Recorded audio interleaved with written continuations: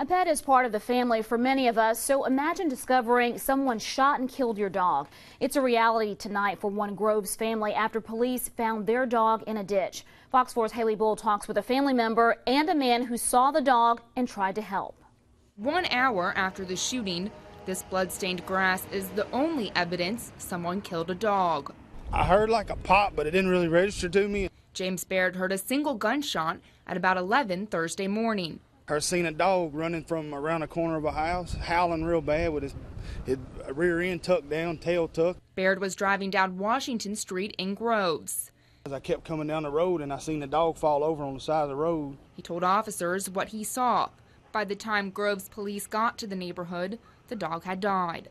An animal control officer took away the body. It really hurt my heart because I got 4 myself and I'd be devastated.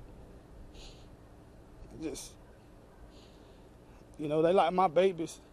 The dog died just on the other side of the fence where the owners live. It's a good dog.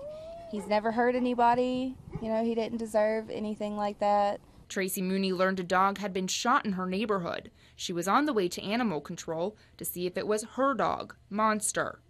Her mother kept this picture of the dog on her cell phone. She showed it to the witness. When he looked at it, he knew it was Monster. It's inhumane. Like, they can't defend themselves. You know, there's nothing they can do. A 1-year-old dog that had become a part of the family. In Groves, Haley Bull, Fox 4 News.